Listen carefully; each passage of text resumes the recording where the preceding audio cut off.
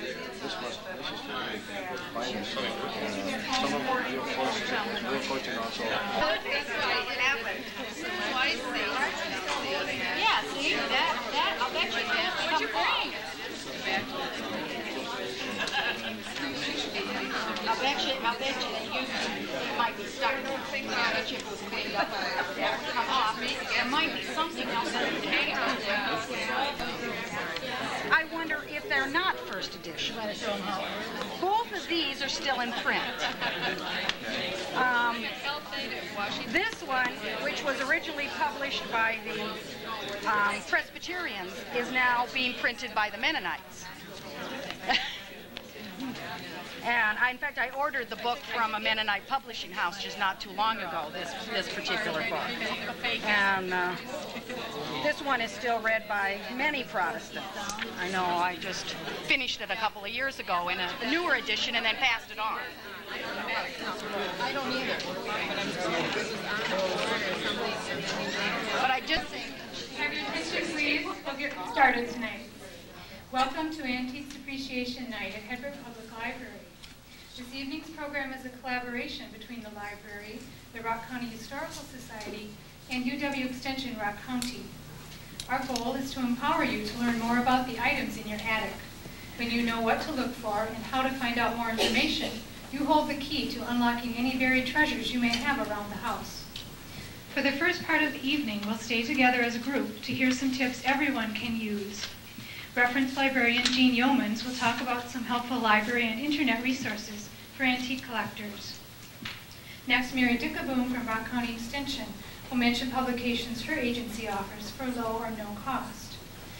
Laurel Fant, interim director of the Rock County Historical Society, will introduce the 3 local antique dealers who are generously donating their time and expertise tonight.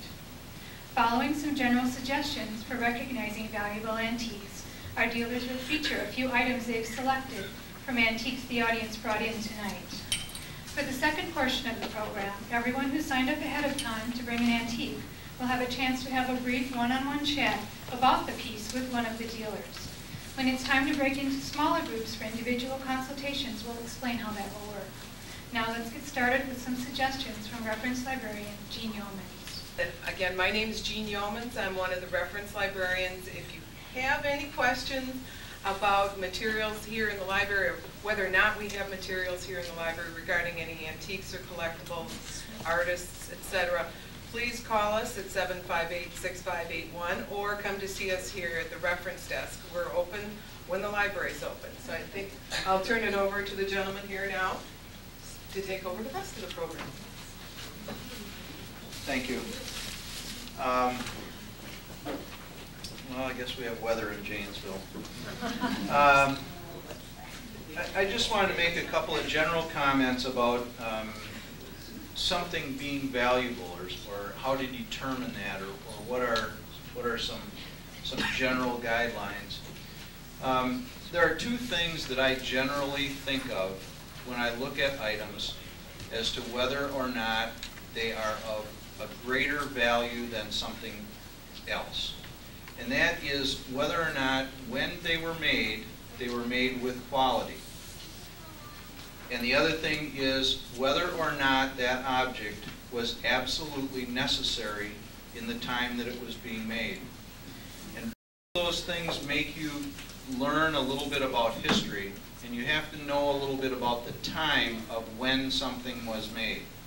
You have to know, if you're looking at an object that's from the 1880s, you have to know a little bit about the people and the time and what they did in the 1880s. And to determine whether or not something has quality, you have to look at it much the same as you do today when you go to a store, even when you look for an automobile. You have to know good, better, and best, or you have to at least have a feel for good, better, and best. And then the other thing about it, whether or not it's necessary, many of the things that we find that have a value and an interest today were things that in their time were absolutely not necessary. They were purchased by people who had a little bit of extra money. They were purchased by people who were giving gifts.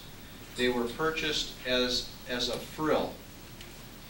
And that really holds true still today, because a lot of the things that people have as objects of art or objects out in a home, even a contemporary home today, are things that they don't really need. They are not essential things. And that carries over to furniture. We don't have much furniture here tonight, but that carries over to furniture. The furniture items that command the most value today are the things that not everyone had. Everyone had a common dining room table or a set of chairs, but not everyone had a large bookcase. Not everyone had a secretary desk or something like that. So it really comes down, when you look at something, the first thought is whether it has quality compared to like items of the time, and whether or not it was really, really necessary. I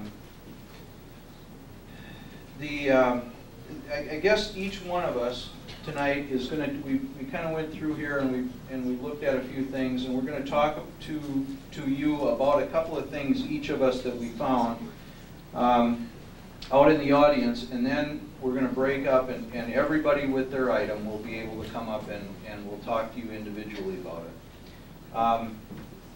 The first thing that I saw out in the audience was this framed picture, and what drew my interest initially was the framing and not the picture. If you look at the frame and you look at the back of it, it's the original paper on the back. It's never been out of that frame. The frame is the original frame, and the matting around it, if you come up and take a look at it later on, is a rolled over edged mat. It's not a cut mat like we think of today. It has the design work around the edge was definitely made for that specific size and that specific picture. Then you start to look at the picture, and you say, well, why that series? Why that way? Generally speaking, if something is of merit and it's in a frame like that, and somebody thought highly of it, they probably had enough money to make a little extra purchase towards the frame and the mat, and always been together. Now you have to determine about what's in the frame. I looked at it, and it's a very well done watercolor.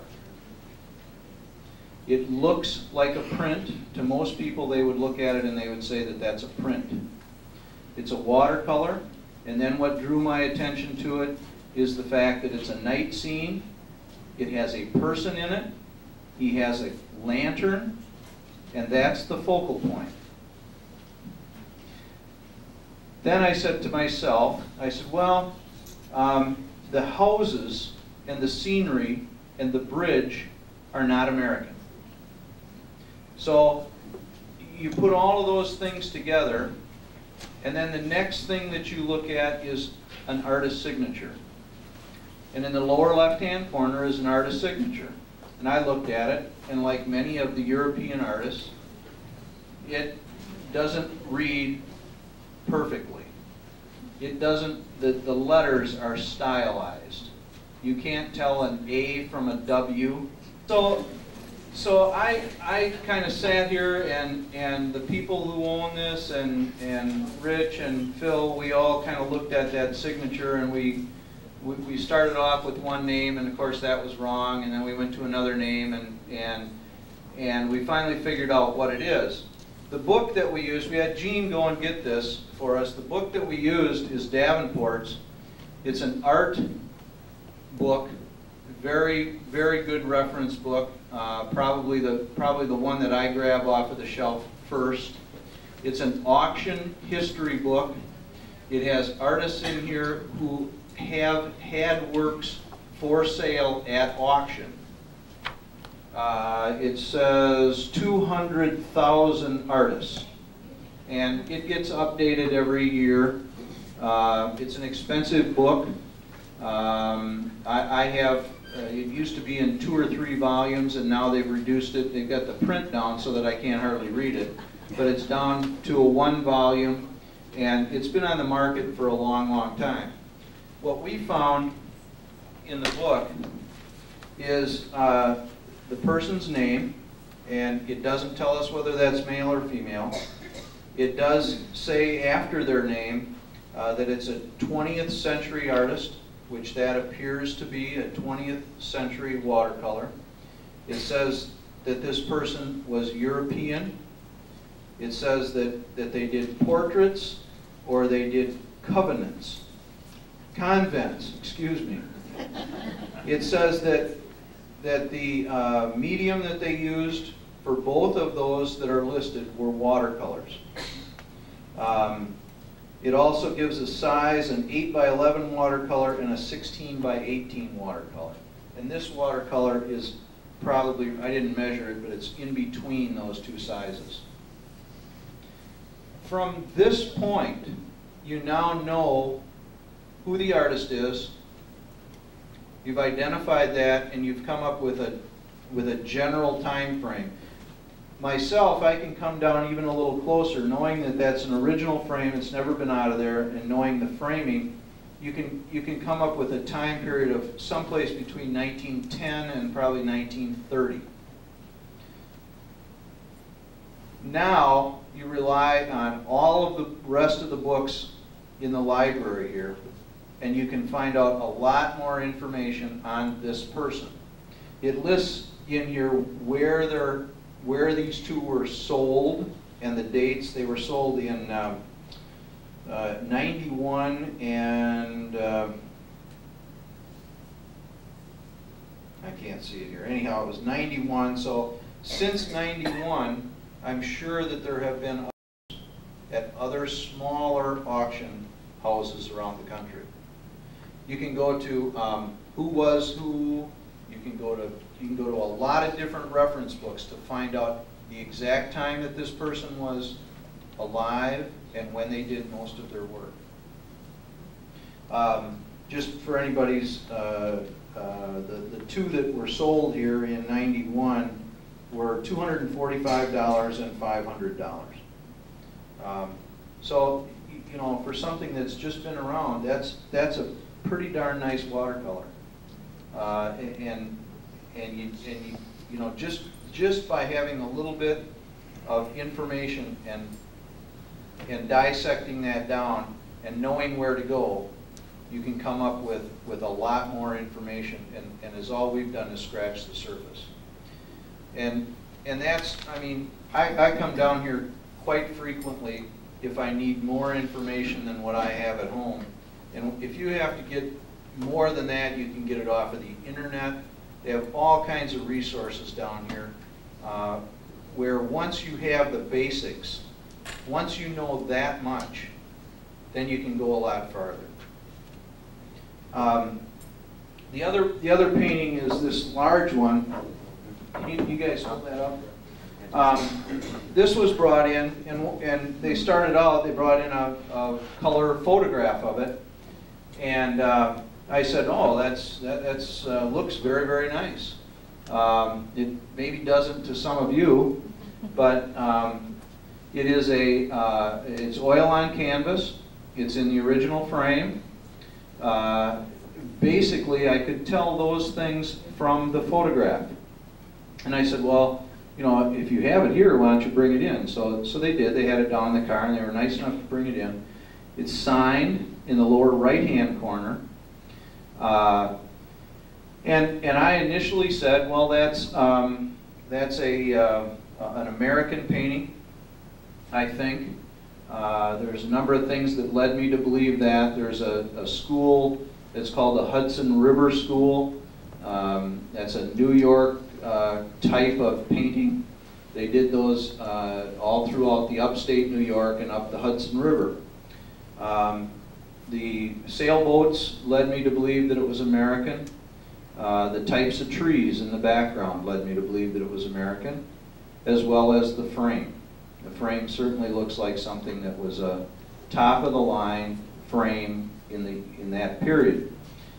I thought initially that it would be in the 1870s or 1880s, and they brought it in and set it down, and we looked at it. Sure enough, it's signed in the lower right, A. Davis, H. Davis, I'm sorry. And you look at the canvas, and the canvas has never had anything done to it. It is dirty. It's up to the owner as to whether or not that would ever want to be cleaned. It can be cleaned. It would be very, very much more lively to it, life to it. And there's a little rip in the fabric of the canvas, but that can be repaired too. So we again went to Davenport's, looked up Davis, and you only have the first initial of H. Listed as a fairly prominent artist is Henry Davis, and in Davenport's book there's a number of listings for Henry Davis. There's listings as a 19th century American landscape with rivers and Niagara Falls, boats, animals, goes on and on. It lists him, it shows in here that he's listed in a couple of other books. His dates of birth were 1833. His date of death was 1914. That puts it right in that 1870s or 1880s era. I'm reasonably sure that with a little more research on how he signed his paintings, that you would find that is in fact that artist. And this is just not an uncommon thing to have a known artist sign something like that with only their first initial. These are the two examples that I'm going to talk about, and as you can see, both of them were absolutely not necessary to the people who originally bought them. And they were bought as a gift or as something that was better than the others around. And because they've survived, and because there were other artists, or the artist did other works, and they were good at it, they then have a value. These are listed. They're all over the place. Anywheres from 1,200 to 5,000. And that's a very nice painting. Very, very good American painting. And it's just in an attic, I guess. Is that where it came from? Was it in an attic, in your attic, or have you had it out? It's been hanging in a wall for years. Yeah, yeah. So, I'm going to turn it over now to Rich. He's got a couple of things that he's going to talk about, and then we'll go from there. I'm not going to stand up on the podium like Lee does. Lee has to stand behind things all the time. Let Lee work over here a little bit now. First thing I want to talk about is this stuff, I think. Get this out of the way real quick. Everyone knows what this is in the room? Anyone know what this is? Other than a sugar bowl?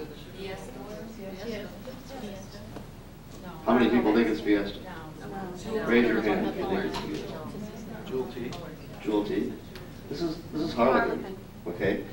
Mistaken many times for Fiesta, okay? This came out of a load at our auction. The guy brought it in and said, I have these 3 boxes of Fiesta that I want you to sell for me. Okay, there was 1 piece of Fiesta in there. All Fiesta is signed. This is a piece of carnival glass, nice piece of carnival glass. Problem with this piece of carnival glass, it was made in about 1960. Imperial Glass made this piece. It's a very, you can pass this around a little bit. This is really heavy. I mean, as you can see, it's just, most reproduction glass is really heavy. Those are two things that I brought just to show you those things. Now I want to talk about something that someone out here brought. This bank says, "Save for victory, make him squeal," on the back. This is a really neat bank of its time. And it's kind of like Lee said, it's something that wasn't necessary, but it made people feel a lot better. It's just, you know, if there's no great. I'm not very old. Everyone in here knows what it means. Did we do this when you were up there? Did we? Were we polite while you were up there? Okay. We didn't say that something like Pennsylvania Dutch or anything like that. When you were up there. Okay. Things like that. It's a Hitler bank, as everyone can see Hitler on the front there, right? Everyone remembers Hitler. This bank is just a really, really neat bank. Thank you for bringing it. Okay. And we're not supposed to say values, so I don't want to. Right? That's right. We're not supposed to say values, right? Okay. Here's another bank that was out there. Lee, hold the mic for me, will you? Hold the mic. So I can talk to it, okay? Good. This bank is from, this is a really early cast iron bank from the 1870s. And it's in magnificent shape. I mean, it all works yet. You put a coin in here, his head goes down, push on his foot, and he fires the coin into the tree. Everyone hear me without the mic? No. That's probably better. No. Oh, I have to use the mic? Okay. Otherwise you can't hear me, okay? Cameramen are a real pain sometimes. One thing about old cast iron, one of the nicest things about old cast iron is pretty easy to tell. I used to collect old banks. If you shut your eyes and rub old cast iron, I mean, it's just, it's so smooth. It's just, it's the new stuff has got sand in it. It's rough. As good a reproduction as they could do for this, they can't ever make it have this patina on it. It's just one of the nicest pieces I've seen for a long time in banks. And it's worth a lot of money, okay?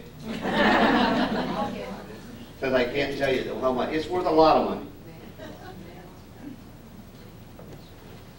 I'm going to give this back to the person.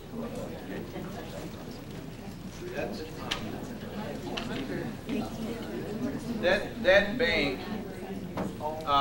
you can probably, yeah, you can probably find that bank in like Schroeder's price guide under cast iron banks, and then there's there must be a cast iron bank book or a cast iron book that the library has. Hottest thing on the market right now.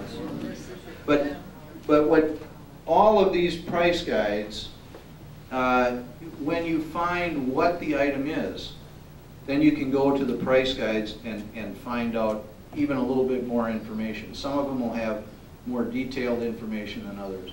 But that bank, now this Hitler bank, I'm not so sure that you can find that easily because it's a much harder to find That item. bank is called the Creedmoor Bank. It's listed. Okay, but the cast iron bank, you should be able to find that in most reference books. I just saw this book here, and we do auctions all the time. This is probably the hottest collectible right out on the market today. If you have these sitting around in your attic or in your garage or in your basement, be really careful what you do with them, okay?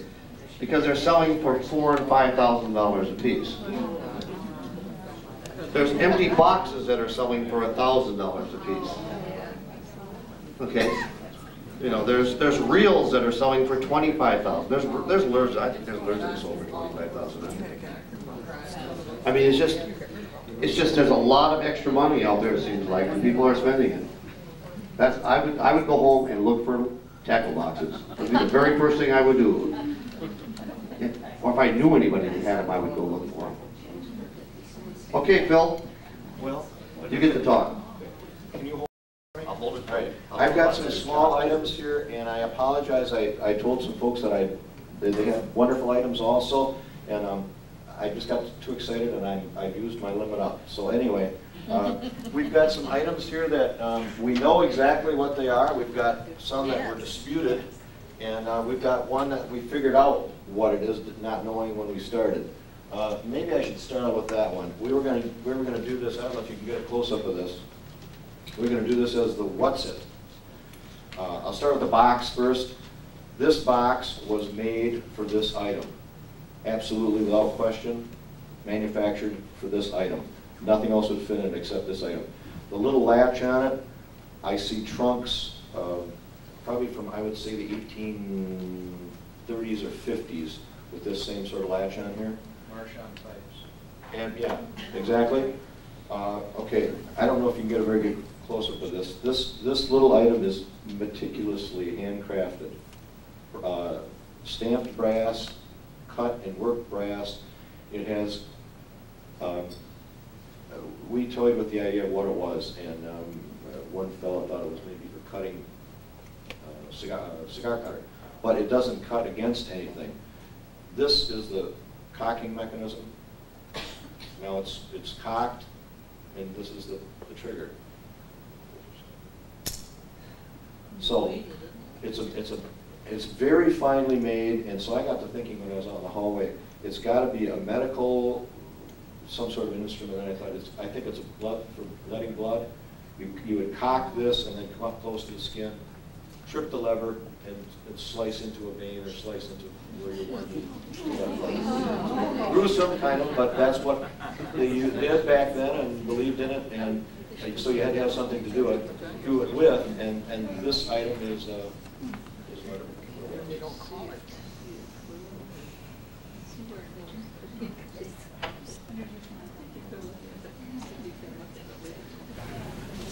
now, this is an Native American Indian item. In Wisconsin, we see a lot of the Winnebago baskets. You probably have some in your home. You've seen them at antique shops and shows. They also made this type of work. It's a sandwiched piece. There's a cardboard. Sometimes they use birch bark, but this has a piece of cardboard in between, and then red trade cloth on the back, trade cloth on the front, and then it's punched and stitched all the way around with threaded cut glass beads and canes that were sliced for decoration. It's in pretty remarkable condition. It is probably missing the twin over on this corner, but it's very fragile, and I think it's a miracle that things like this still survive. This item is dated. A lot of them were. It says Montreal, but back then, I mean, the tribes were more, I mean, it wasn't, how do I want to say it? You'd have to call it, I suppose, Canadian. But you'd find the same thing, Ojibwa, Chippewa, a woodland Indian item, and not, I would say, scarce, and just a real fun item and a wonderful family piece to have. The next three items I got from one fellow, and I don't know, it's going to be hard for you people to see all this, but this is a snuff box. A lot of them were handmade as opposed to being manufactured. That I'm sure this one was. Someone talented, perhaps not, but someone talented in the family or outside the family. It's wonderfully banded with German nickel silver. It's German. We know that. Josef Vogel or Focal is in Low German how it's pronounced. It's also dated 1918. It's horn, probably cow horn, and then cut and twisted and tortured into this shape and attached with the banding holds it together. Wonderful cutout work on the top here. It slides open here. And Mr. Foster earlier talked about items that nobody needed. I guess you could say this, but I think the guy that had his snuff in here, he had to have the schnooze and he had to have it. Anything else or not. So, this piece is also remarkable. I don't know, there we go. On the bottom, again, very difficult for you to see probably, but pasted on the inside on the bottom of this piece, when it was put together, there's kind of a little naughty lady picture that was cut out of some literature or a lithography. It's hard to tell because you're looking through a very fine layer of horn, so blocking the light a little bit, it's difficult to say what it was, but I can tell by the corners, sometimes these were hand scratched and carved like you see on scrimshaw. And the idea for it, I think, you took your snooze and then you got and sneezing and everything, and then you could look down at her, I guess, for visual thrill. And they got the idea, and a lot of German steins were made, and some of them were what we call lift panes. When you tip the cap back and you finish the drink, you look through the bottom of that, and there would be another one of these, probably a little more naughty than this one. This one was made for the family church, and it's made by the same maker. It's the same work. The work is identical. Made for little brother, I believe, Joseph's brother. So at one point in time, this one's smaller. You can see the size different. He was the big shot because he was older and maybe firstborn, and this fellow came next, and so he got a little bit littler one. But same type construction, brass tacks holding it together. Great condition. This is, I don't read it, but Untergen von Deiner Bruder. So something about the brother here in German. And it's sort of scratch carved with like seaweed and vine decoration all the way around. Really, really wonderful. The third and last piece came from the same gentleman. And these are snuff containers, and according to family oral tradition history, this also was, but I don't think so. So I'm going to, for fun, I'm going to dispute you. It looks more like to me, I mean, you can't see it, but I can see on the top here, this was ground for a glass stopper. It had a glass stopper at one time instead of this piece. This piece is marvelously made. I mean, very sturdy. Layers of brass on there, and it fits in there perfectly. So I think at one point in time, I think this was a scent bottle, a perfume bottle, scent bottle, and the original stopper was lost, broken, whatever, and so it was, this piece was it's a make-do, what we call in the antique business a make-do. Somebody made this, and they did a terrific job of it. And this has seen a lot of use. I'm not so good with the glass colors name, but I think that's cranberry. And if you look at the exterior, it has a sort of petals and things going down the side, but a lot of use. It had been in and out of a pocket or purse or something a lot of times, but I find an interesting example.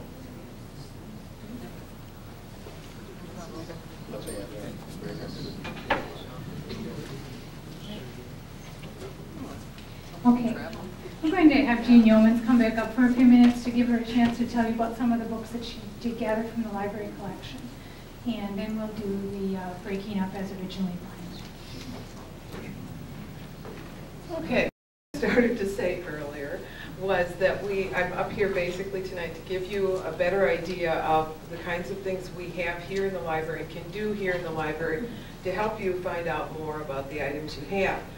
One thing we recommend when you come to the library is to try searching the library's computer catalog. Try a keyword search, naming the items such as a piece of Fostoria glass or red wing pottery or something like that. Try doing a keyword search and see what you come up with. This afternoon I did a search under, I think I did Fostoria glass, and I came up with 7 different titles. So we have 7 different materials, items that we have here in the library that have to do with Fostoria glass.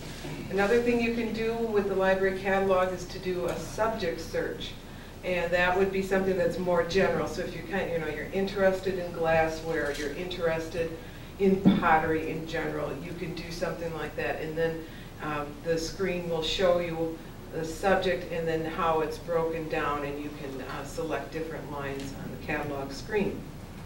You will, when you look at the results from your search, you will get items such as the ones I have put up here on the book truck. This particular one, the black cart, has items that you are welcome to check out. I've picked quite a variety of things. I've got things, military collectibles, something more general such as, let's see, Trash or Treasure, a guide to buyers, that we have several copies of this. 2 can be checked out, and 1 is in the reference collection, which cannot be. So I kind of looked for a variety of things. I have books on jewelry, stamp collecting, collecting whistles, which I didn't know people did. I learned something doing this. All different books on appliances. We have, not appliances necessarily, but radios, antique radios, military, I said I think before, baseball cards, basketball cards, and so on. So we've got a variety of things here. Also, I brought some books from the reference collection, some of which there are duplicates in the circulating collection, but these stay here all the time. I'm trying to think of one. We have a dictionary of furniture. Let's see, the American Antiques. Some of these books are a little older, but they have lots of good information in them. Others are brand new as of this year. So you can see we've got a variety of books here. We also have magazines. And I also brought some of those. We have, this particular one is called Collector's Showcase. It's more Disney and animation art. So that's available, back issues are available for checkout, the current ones are not. So if you're interested in any of these kinds of magazines to check out, you're welcome to do so. Football Card Monthly. I think we've got Basketball Card Monthly is also here. I'm going to skip baseball, we've got lots of sports. We have general collectibles. This particular one is called Collector's Showcase, and this issue features Pooh Bear necessities from the 100 Acre Wood. So each magazine, whether it's published weekly or monthly, will feature some item that people might be interested in and do give you some more detailed information, people to contact, etc., in terms of appraisals, or who happen to know quite a bit about that item. The magazines will also list shows that are coming up or results of recent auctions to give you an idea of some of the prices people have paid for the different collectible items or antiques. This particular one is called Antiques and Collecting. So if we go the other way from collectibles and go into the antique and fine art things, we have different magazines having to do with that. This one, the magazine Antiques, is a good example of a fine arts antique collectible magazine, or collector's magazine. This is something you want to look at for paintings such as these possibly. Okay? And for people interested in collecting coins, we have the Numismatic News, and that I believe comes out weekly, if not then it's monthly. We also have Old Cars, Weekly News, and Marketplace. And then we also have, I don't know who's these, the Antique Trader, which is very popular. I'm sure most of you have heard of this one. So we have a variety of magazines available here in the library. Again, the back issues are ones that you can check out. The most recent issue will be over on the stacks next to the Woodruff Training Room. In the reference collection, again, we have more specific things. We mentioned Davenport before, as well as Dictionary of Art, some other titles. We have, I think about 4, maybe 6 to 8 different shelves in the reference collection, in the lower shelves across from the reference desk, full of books about art and antiquities as well as collectibles. So that's 700s in Dewey Decimal System is a good place to go and to look for those. Another thing you can do is to look at use any of the computers in the reference department that are internet accessible. Use WSCAT, which is short for the Wisconsin catalog. That lists collections in libraries around the state. So if we don't have a book on, say for example, I'm thinking Disney collectibles, which we do, but in case we didn't, we could check on WSCAT to see if any other libraries had it, and you could do an interlibrary loan and get that book. So WSCAT is a wonderful resource for us because none of us can have all of the books about antiques and collectibles. So it's a great resource to use to find books we don't have here. Newspapers here in the library, I'm specifically going to focus on the Milwaukee Journal, Sentinel, and the Wisconsin State Journal, and again specifically on the Sunday issue. And some of you probably are already aware of this. They publish a magazine that appears each week, okay, with information about antiques, collectibles, whatever, anything that's on the internet. What they do is they review websites. So this particular issue is from January 9th, and I believe this is the one where they talked about the online auctions, all the auctions on the internet, and how popular the internet auction arena has become. eBay is one I'm sure most of you have heard of. Other auction houses and other people have online auctions at this point in time. They're becoming much more popular now. This April 9th issue just does a little set of website reviews on stamp collecting. So each week, when you open your Sunday paper, you can find this particular magazine, and there may be some article reviewing websites in your area of antiques or collectibles. So this is a wonderful resource. We have those, these should be with the Sunday papers, unless they've walked out of the library after we've gotten our Sunday papers. But these should be with the Sunday papers, either on the rack or back with the past issues. Going back, I mentioned the internet earlier, and in fact, it just kind of, the internet weaves in and out of all of this. When we help people find information about their antique or collectible item, we generally start by doing a search on one of the search engines, such as Yahoo, Excite, Alta Vista, any of those you can use. What you need to do to search those is try to be as specific as you can. Sometimes you don't start out with art pottery. You're going to end up with way too many sites to search through. You want to try to be a little bit more specific. Sometimes too specific isn't going to get you much, but try to be as specific. Go for Red Wing Crocs, or something like the military collectibles, going, Civil War weapons, or something like that, where you want to get a little more specific yet not too specific. And what you'll get is a list of websites that have something to do with that particular item. Some of them may pull out the word civil and get into civil litigation. So you'll see things that don't necessarily apply, but for the most part you should be able to get things that relate to your particular need. So try using search engines, look at the different results, and be aware that some of the websites have not been updated for a long time. Others are updated hourly even, especially the auction websites are updated all the time. But be aware that there are also people out there who are not necessarily good traders, good dealers, whatever. And the same thing goes for people who are buyers. They don't, especially with eBay, you have that, dealers go through that particular risk too, where people will not pay for what they just purchased via the auction on the internet. So you have some tools on eBay and other auction sites where you can find out more about how they run the website, how the auctions are run, as well as more information about the sellers. Sotheby's Auction House has a website, as do other major auction houses. So be aware that they're out there too. It's not just eBay, but it's the one that's gotten the most publicity. In fact, they even have a magazine that's coming out. We'll have a first issue next month that'll be available for people to look at. Let's see, I think the last thing I'm going to talk about is the handout that I believe everyone got when you first came in, and that has to do with appraisals.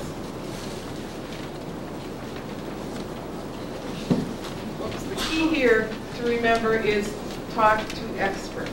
Talk to gentlemen, the people we have here tonight. Okay, talk to professionals who know what they're talking about. Okay, We put at the top of the page, it's in the second paragraph, we listed 2 appraisal associations in the United States.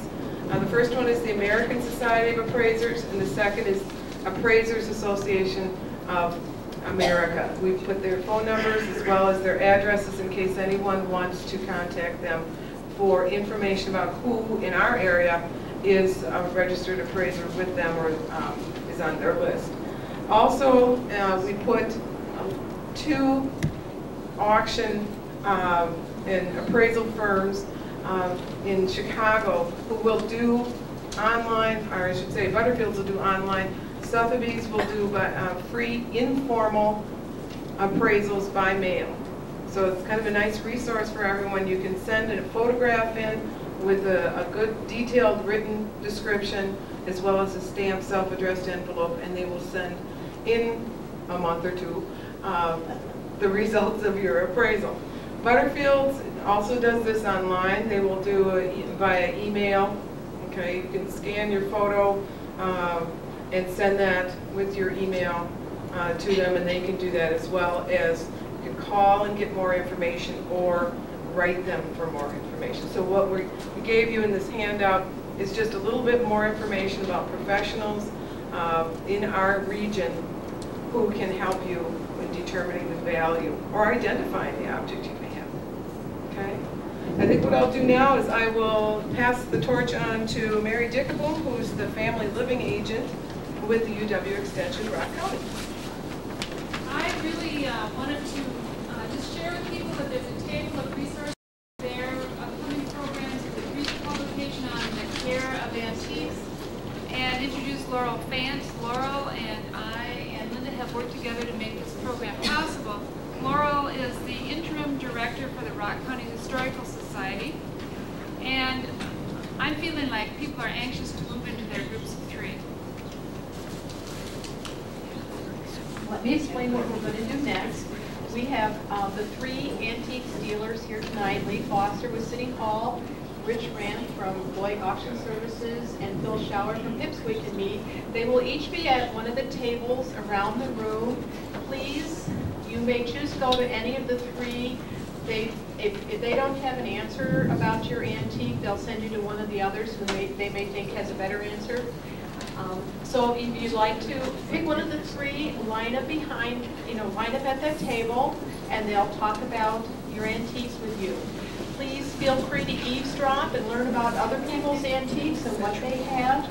And also please take a few moments so that everyone here can have a chance to learn about their antiques. Thank you.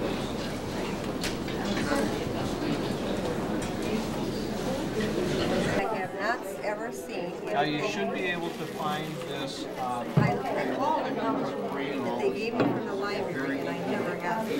Sotheby's, I think. Okay, yeah, but you're not going to get it from them. You should be able to find this in one of the reference guides under Westmoreland glass or under milk glass. Now that Schroeder's book under milk glass is probably the best as a price guide, but you have to get the pattern first. I don't know what they call this pattern, but there's a whole series of editions in this pattern. There is. Yes. Oh my gosh. So it's got to be something like, it'll be something like pyramid or diamond and cube or something like that, you'll call it, all right? And you find that pattern, and this is a covered compo, measure the height, and then you will find a price guide, pricing on it. Just fits perfect. Oh yeah, and they all do. I've never seen And because of the way that they fit, because of all of those little ridges on here, a lot of them you'll find them cracked and chipped. Not necessarily cracked, but chipped. Because every time you put that top on there, it hit a little bit long. But, this is in perfect shape. Yeah, and that's what it is. If I get done with it. That's what it is, and you just have to. Where do I, what's... Hi there. I wouldn't even know where to start looking for that. That's a hand-picked shade. It's hand-picked shade. Yeah, it really has. Baby, infant bed. Right. Yep. And It's probably about 74, 75. okay. And it looks, you know, it's very hard to tell an age on these. All I know is that it fits babies. Yeah, and I would say that that is. I would say that that would have been from the 1920s.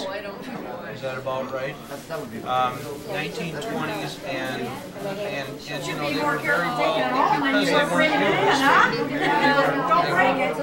used, they kept themselves very well. It's so heavy. It's hard to it's hard to do anything more than that. There's no real pattern to them.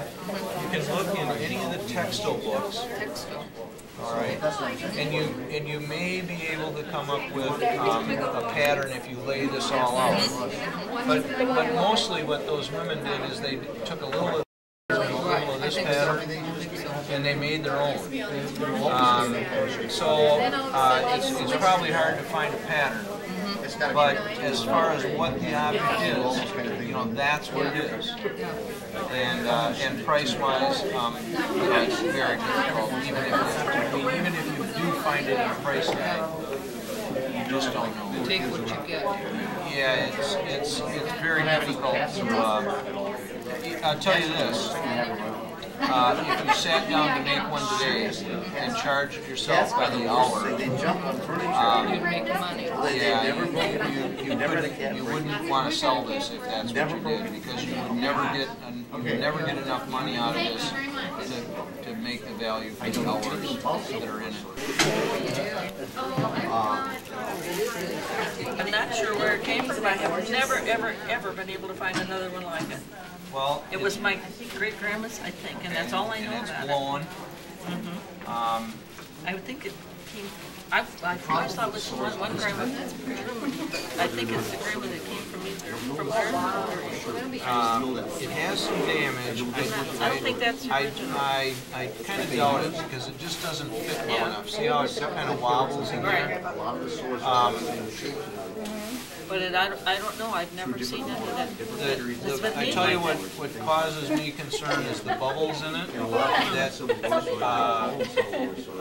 real top quality piece. They wouldn't have allowed those bubbles. And it makes a difference in value quite a bit. I would ask Rich, but I would bet that is probably English. Well, that makes more sense because it's a English and Irish. yeah.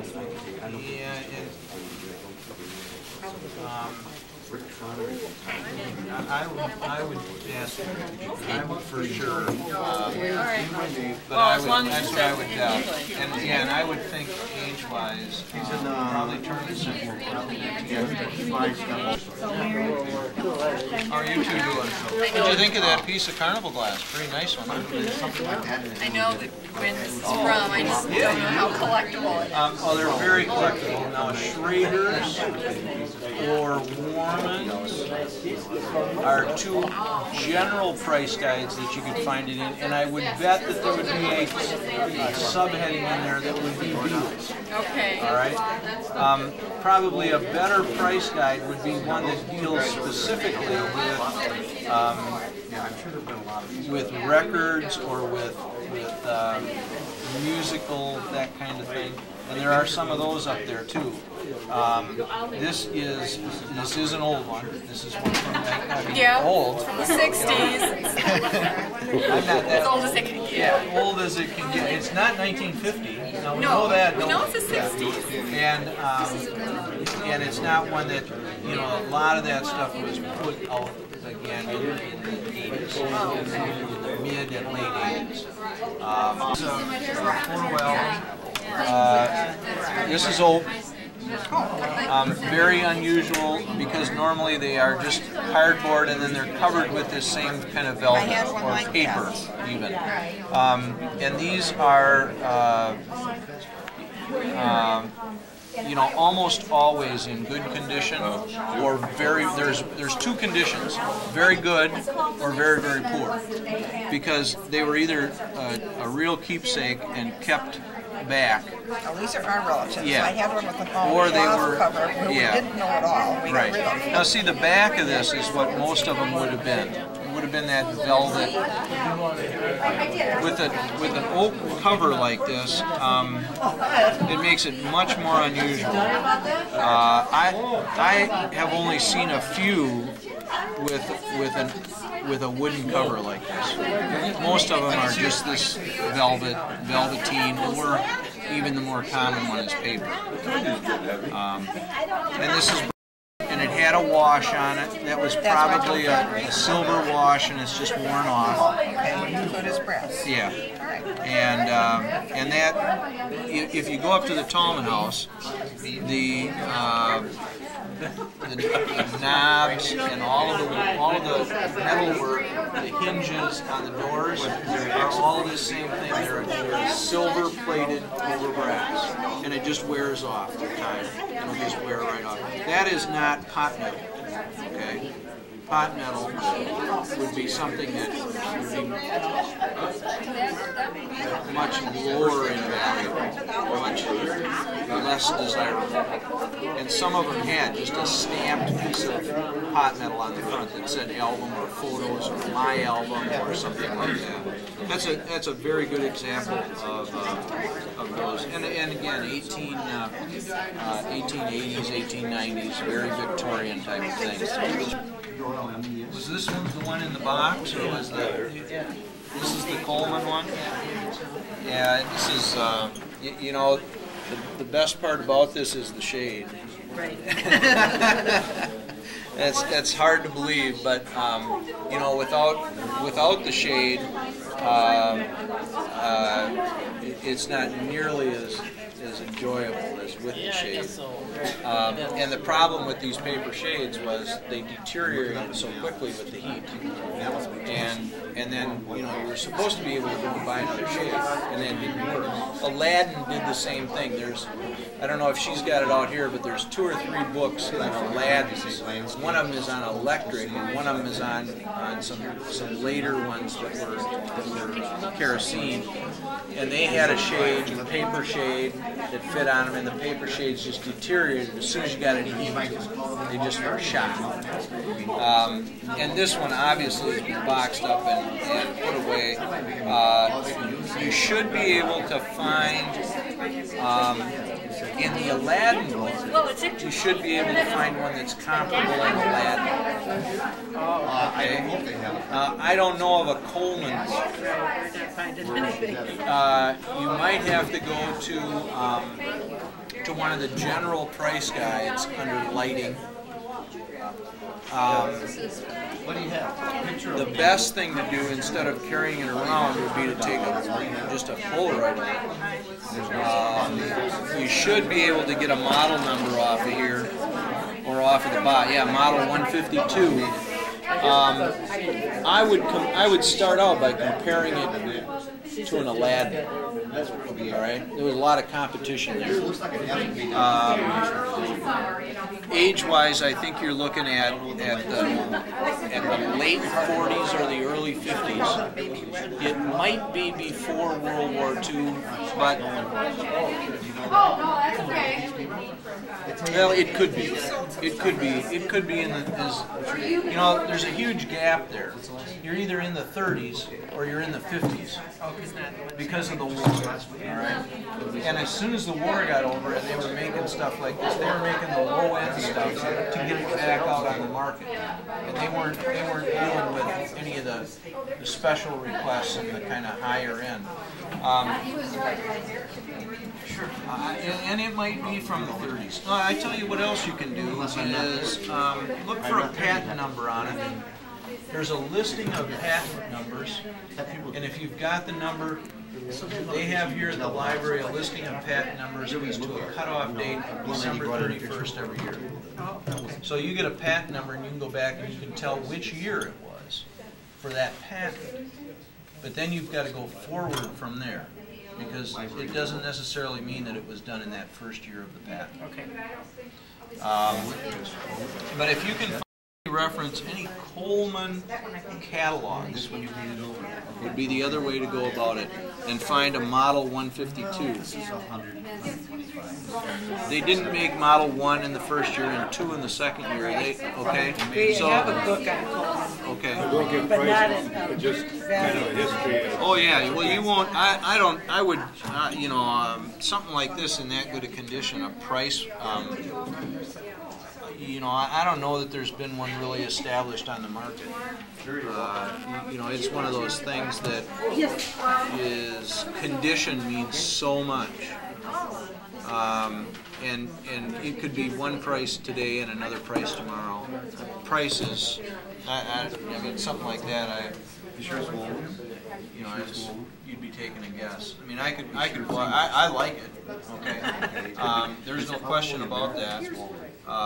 I think it's a very interesting thing, especially with the box. If I walked into a house someplace and it was sitting there, I wouldn't hesitate to spend $200. I have no idea what it's worth. But my mind and everything else that's going along with it, I say, you know, $200 is not too bad for that. You know, I'd spend that in a second. Now, it might be worth $2,000. I don't know. But that, I know that's, if I saw it sitting someplace, I know that I wouldn't hesitate to pay that for it. Is it a Polaroid or back? No, all you need is the form.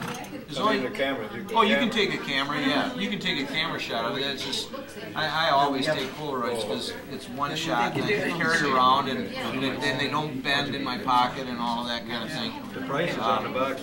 That's what it costs. $11.95, sure. Yeah. And the shade matches the picture for that. Oh yeah, it's the right shade. There's no question about that. I wouldn't question that. And in fact, here again, you've got a case where Rich was talking about with toys. The box alone is worth nothing, or very little. The box with the lamp increases the value by probably twice. But you wouldn't have this shade on this lamp if you didn't have the box. So, you know, you're kind of dealing with that scenario that it's like, well, I wouldn't have had this if it weren't for the box. And, you know, it's attic dust, it's been sitting. Yeah, and it's very shelf. I would never, ever put fuel in it and use it. I would never do that. The right person has it, because I don't like it when they like it. Yeah, no, you're just, I mean, it is too perfect.